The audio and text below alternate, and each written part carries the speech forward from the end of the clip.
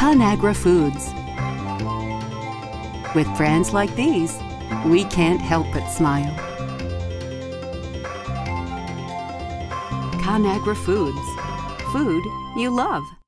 Whole Foods Market, often associated with middle to upper class clientele, is now branching out to appeal to a much wider base.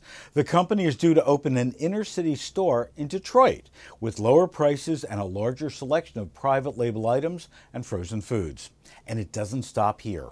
The company is also offering classes in Detroit, in the community centers, about how to shop more effectively at its stores. Their goal, to appeal to the budget-conscious shopper.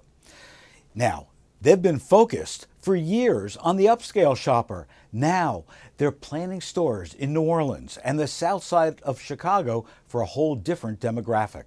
Here at the Lempert Report, we believe this move by Whole Foods is a great opportunity to offer healthier foods in lower income areas and to provide access to a wider selection of foods than would typically be found in these neighborhood supermarkets. But also, even more important, it sets the stage for Whole Foods to grow beyond their core market.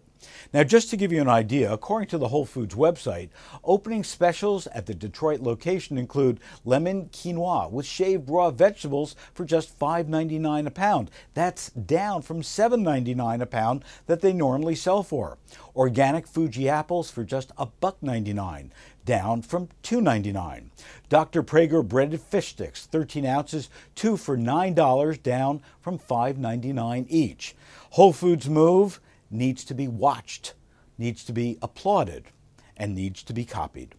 The Lempert Report uploads right here 3 times a week with the information you need to stay ahead of the trends. For more, just visit thelempertreport.com.